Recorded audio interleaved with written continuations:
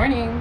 So I'm going to go over a hack that is beneficial if you're feeling quite tired and exhausted, especially in the morning where you're reaching for a cup of coffee. I have my lemon water here. The first thing you want to do before 10 a.m. is to get in front of glass, whether that's in your patio, whether that's you going for a walk. This is why morning walks, especially with your dogs, are super beneficial. This allows you to have exposure on your retina, the back of your eyeballs, to blue light or 10,000 lux of light, which improves symptoms of anxiety, depression, seasonal affective disorder, and it suppresses your melatonin so that you're not feeling this grogginess. So before you reach for a cup of coffee, before you aim to get a supplement, before you start panicking, just get out into the light before 10 or 10:30 a.m. for hopefully 30 minutes if possible, and you will see a big difference over time. Now remember, you want to do this without a cap, or the cap not in your face, without glasses of any kind. Like this.